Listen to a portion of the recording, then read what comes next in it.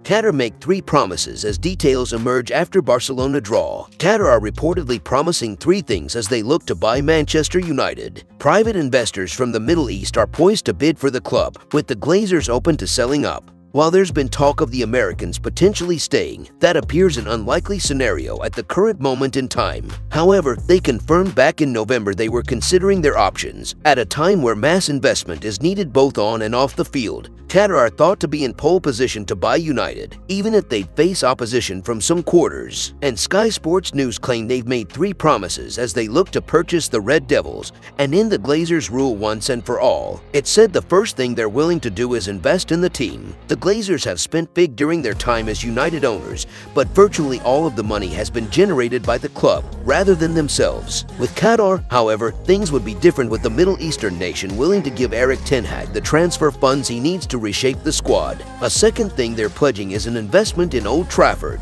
The stadium, long a staple of English football, has shown signs of wear and tear in recent years. Certainly, it now pales in comparison to the grand arenas occupied by the likes of Tottenham and Arsenal, who have both moved into new homes over the past 20 years. And a third thing they're willing to bring is money to invest in the city of Manchester itself. There's been speculation of surrounding areas benefiting from the Qatari cash, and that, too, could work in their favor. Right now, it's unclear who the next owners of United will be, yet Qatar seem to be in pole position to purchase the club at a time where Sir Jim Ratcliffe is also interested. Ratcliffe has long been a fan of United and is keen to build a legacy at the age of 70. He previously missed out on Chelsea, however, and whether a repeat happens is something only time will tell. Meanwhile, those details have all emerged after United's 2-2 draw with Barcelona in the Europa League on Thursday night, and Ten Hag felt his side dominated the game and were unlucky not to win. He said, "I think we dictated the game. Apart from maybe 15 minutes in the first half, we had some difficulties, but in the rest we were dictating the game and we had so many chances. I was a little bit disappointed that at halftime it was 0-0 because we should have scored, and the opportunities they had we created by ourselves. But I think it was a great game. Two attacking teams. I think it was a Champions League game, even more than that, so I really enjoyed the game. In the end 2-2. And we have to finish it in Old Trafford." He also paid tribute to Marcus Rashford, too, saying, "Of course I will credit Rashford definitely because he is in great form.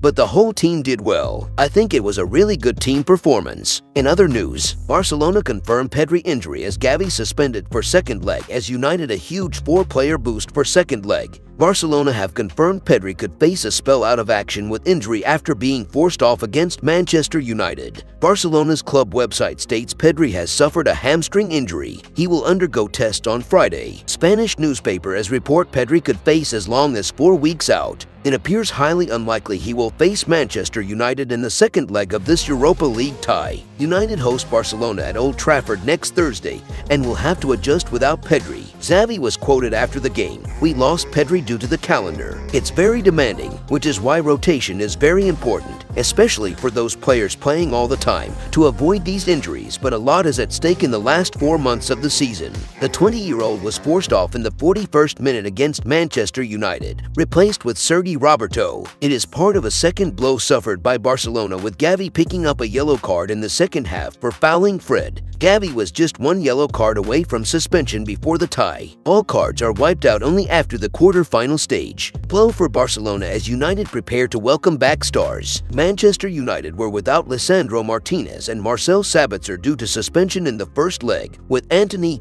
and Scott McTominay injured. All 4 could return for the next match, with a question mark over Anthony Martial. Christian Eriksen and Donny van de Beek are long-term absentees. Manager Erik ten Hag said this week that McTominay and Antony could return to training within days. Barcelona are without Ousmane Dembele for the second leg, while Sergio Busquets is expected to be rushed back for the tie at Old Trafford with Gavi and Pedri unavailable. If you enjoyed the video, make sure to smash the like button and make sure to subscribe to Man United Hub to get all the latest updates.